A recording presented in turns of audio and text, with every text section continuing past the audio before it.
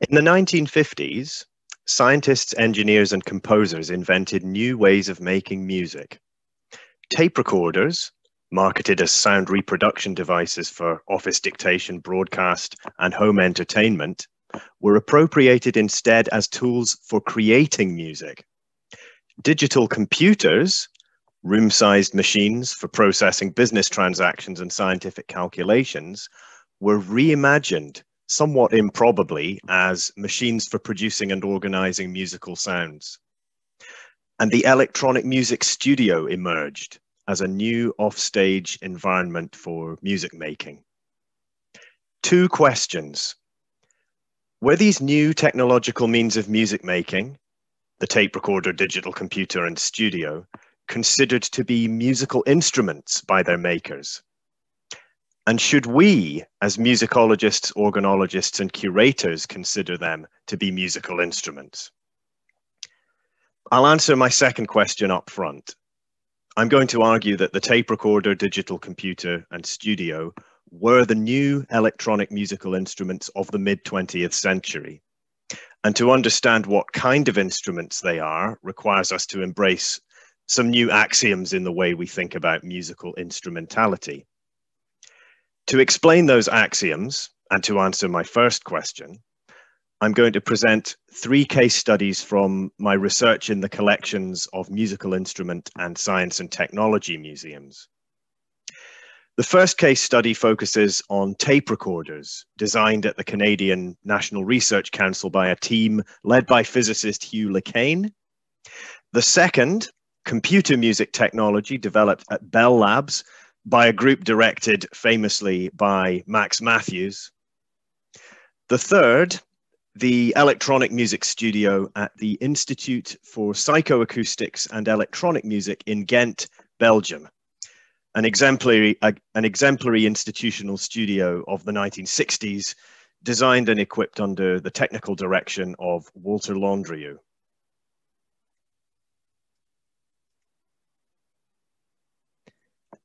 Magnetic tape recorders were widely marketed after World War II as sound capture and reproduction devices for use in offices, broadcast studios, and homes. But composers soon started using them for creative rather than purely reproductive purposes. Composers of musique concrète, electronic music, and tape music, as it was variously known, would record sounds on tape, transform them in various ways by manipulating the tape, playing it backwards at different speeds and so on, and assemble the resulting sounds into compositions by cutting the tapes up with a razor blade and sticking the fragments together in the desired sequence with splicing tape. A finished composition could entail many hundreds or thousands of splices and take many weeks or months to complete. Commercial tape recorders were not designed with those kinds of operations in mind. So engineers began to design custom devices or modify commercial units, as you can see on screen, so that they were better suited to the technical and creative demands of tape music composition. Between 1955 and 1967, Hugh LeCaine designed 5 tape recorders that allowed the composer to record, transpose, and combine sounds from multiple tapes by playing a keyboard, touch-sensitive plate, and fader bank. He used special high-speed, low-inertia tape transports so that vibrato and rapid changes in pitch, i.e. tape speed, could be applied.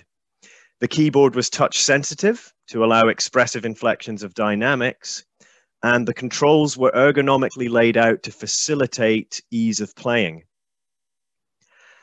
When LeCaine presented his tape recorder to the Institute of Radio Engineers in 1961, he gave his talk 2 titles: the tape recorder as a musical instrument and the tape recorder as a tool in the electronic music studio. Why did he refer to the device as a musical instrument in one title and a tool in the other? Perhaps LeCaine's duplicity was because he feared his audience might scoff at the idea that such a machine could be termed a musical instrument. Or perhaps it was because he himself was uncertain. Or perhaps he saw the device as both a musical instrument and a machine tool.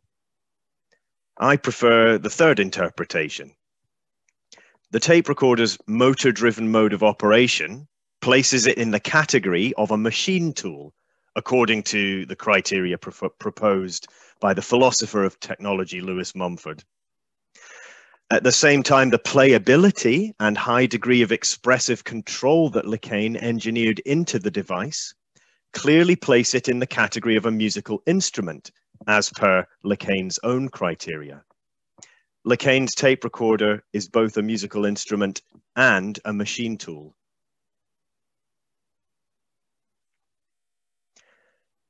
Digital computers were also commercialized after World War II as machines for processing business transactions and scientific calculations. And although for economic reasons they were not nearly as widely distributed as tape recorders, those who had access and the right technical knowledge started programming them to produce musical sounds remarkably quickly. As early as 1950, engineers had programmed computers like the Cyrac in Australia and Ferranti Mark I in England to play music. However, the most influential experiments in computer sound came not from within the computing industry itself, but from the American telecommunications industry. In 1957, researchers at Bell Labs, part of the American telephone and telegraph company, AT&T, designed a system to process telephonic speech using an IBM 704 computer. The system comprised a hardware speech-to-digital converter called TapeX and software written by programmer Joan Miller to transfer the speech data into and back out of the computer. Involved in both software and hardware projects was a technician named Max Matthews, who realized that if this system could be programmed to transform and recreate speech sounds, then it should be possible to program the same system to produce musical sounds. Matthews initiated a project to do that and went on to earn the nickname the father of computer music, a regrettable gendered phrase that erased the crucial contributions of his collaborators. Here is one of the computers that Matthews and his team worked with, Bell Labs' IBM 7090 data processing system. And here is another picture of a similar system that gives a better impression of scale and shows more of the system's hardware components. Computers like this were programmed by punching coded instructions onto cards using a card punch. The programmer would then take their batch of cards, hundreds of them potentially, to the computing center. The operator would feed the cards through the card reader, run the program, and the programmer would go back later and collect the output, which might be a printout, a digital tape, or another stack of cards. What Matthews did was to program the computer with cards coded in assembly language like the stack he's holding in the photograph to calculate a stream of numbers corresponding to the shape of a basic musical waveform. Then he used Miller's program to have the computer output those numbers on a digital tape, like the tape Miller is holding. Then he used the TapeX machine, the speech-to-digital converter, which you can see in the background behind Matthews and Miller, to convert the digital data into an analog audio signal that could be amplified and auditioned via a loudspeaker. By doing so, Matthews proved that in principle, it was possible to program a computer to produce any sound wave. He then wrote 2 new programs to make the software slightly more approachable for musicians. The first program allowed the user to specify the parameters for a set of simulated virtual instruments by punching comparatively simple instructions onto a batch of cards, which Matthews referred to as an orchestra. The second program allowed the user to punch a so-called score onto punched cards to specify which sounds the simulated instruments should make.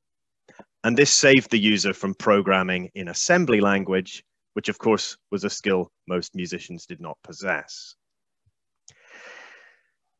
In 1963, when Matthews published his landmark article, The Digital Computer as a Musical Instrument, he unapologetically used the term musical instrument to refer to the complex system of hardware and software that I've just described. And in a section entitled Playing the Computer, he described the process of programming the system by preparing punched cards. Thus, Matthews and his team defined a radically new kind of musical instrument, a machine capable of simulating the behavior of virtual musical instruments. They also redefined the idea of playing a musical instrument as an activity that involved commanding these automated computational processes ahead of time, radically dispensing with the instantaneous gestural control of sound production conventionally associated with the idea of playing an instrument. For Matthews, the digital computer was itself a musical instrument comprising multiple interconnected components and a machine capable of simulating the behavior of virtual musical instruments.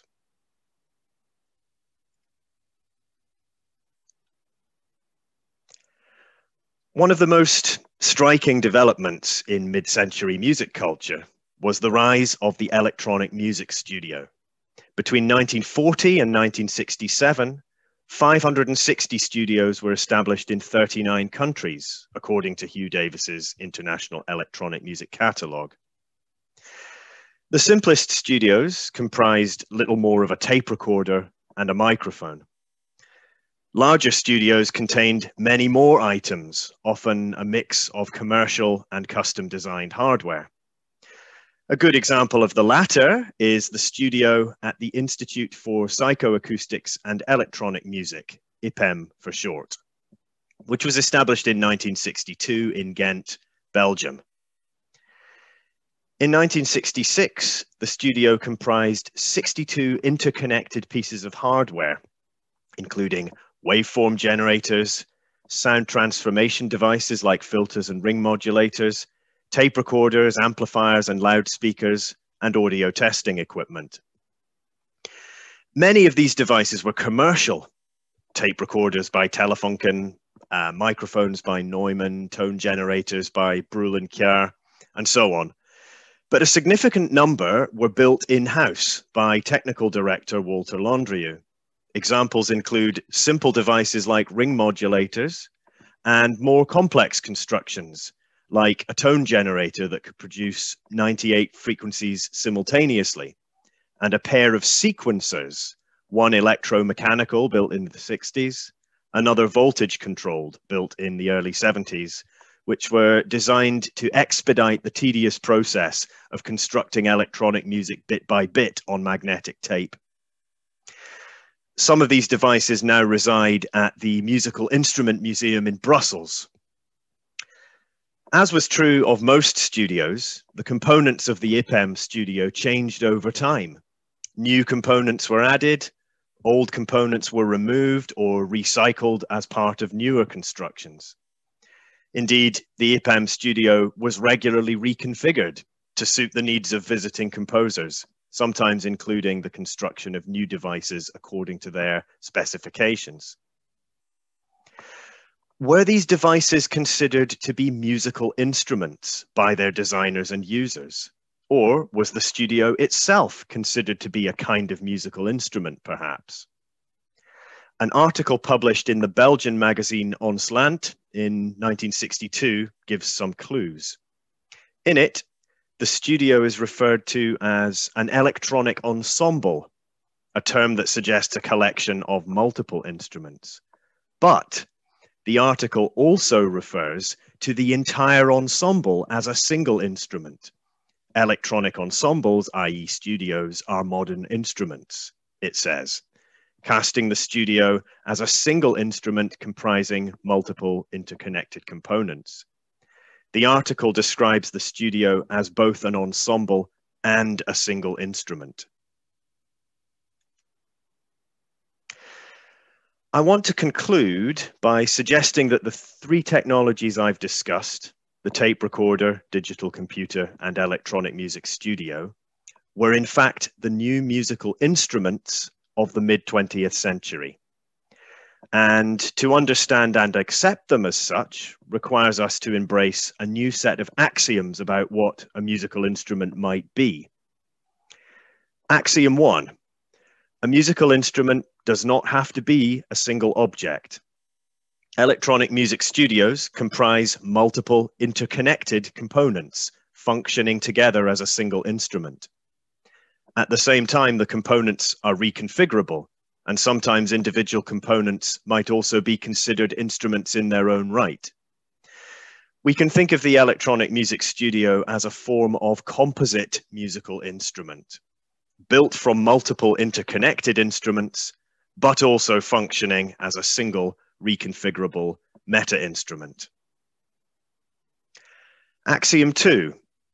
A musical instrument does not have to be designed as a musical instrument. Or, to put it another way, objects can be repurposed as musical instruments. The tape recorder and the digital computer are two prime examples.